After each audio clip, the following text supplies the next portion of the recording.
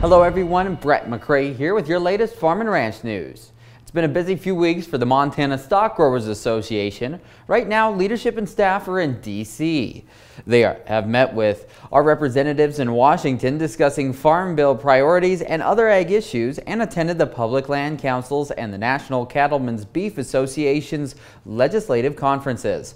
Stock Growers leadership even met with BLM Director Tracy Stone Manning. MSGA President John Grandy told us that members were able to express their concerns with recent actions from the agency in that meeting.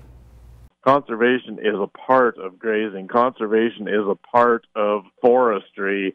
It is not an independent thing. And when you look at conservation as an exclusive use on its own, separate from grazing or forestry or other multiple uses, we have a problem with that. The next rollover auction benefiting Montana stock growers' appeal of the BLM's decision on American Prairie's allotments in Phillips County is next week at Western Livestock Auction in Great Falls. The Association of Equipment Manufacturers is asking lawmakers to bolster American competitiveness in its industry. AEM is calling on legislators to address priorities such as boosting domestic energy production and more efficiently funding infrastructure needed to build equipment in the United States. Another major priority is passing a farm bill this year. Back in an hour with your markets. We asked Montana farmer Walt Sales about the challenges of mental health in agriculture. Another drought. There always is. There's always going to be another something.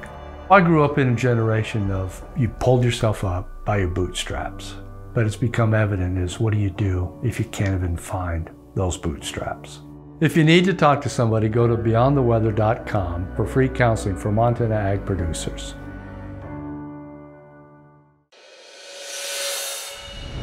Hello everyone, Brett McCrae back with more ag news and your markets.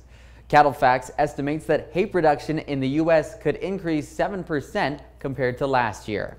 This prediction, based on USDA's prospective planning report, would put all the hay put up in the U.S. at 120.3 million tons. The market analysis company says that ongoing liquidation in the cattle industry, coupled with drought relief in parts of the country, will move the average U.S. all hay price towards $210 a ton by the fourth quarter of 2023. CattleFax says that next winter, end purchasers of hay should see some price relief compared to a year ago. The cattle market shook off early weakness to trade moderately higher again yesterday. Thin cash trade on a wide range left the door open for bids on Thursday. At Western Livestock in Great Falls, cull cows topped out at $1.08. Bulls from $1.02 to $1.25 and heiferettes from $1.28 up to $1.65. The slaughter ewes in Sioux Falls this week 10 to 30 cents lower, from 40 to 70 cents per pound. Wheat markets endured another day of selling Thursday, and analysts point to rain down south as the cause, but supplies are still expected to be historically tight, leading some to call losses excessive. Here in the Northern Plains, better weather is expected to help planting progress, which has reassured futures traders. Well, thanks for tuning in to your Northern Ag Report. I'm Brett McCrae. Have a good day.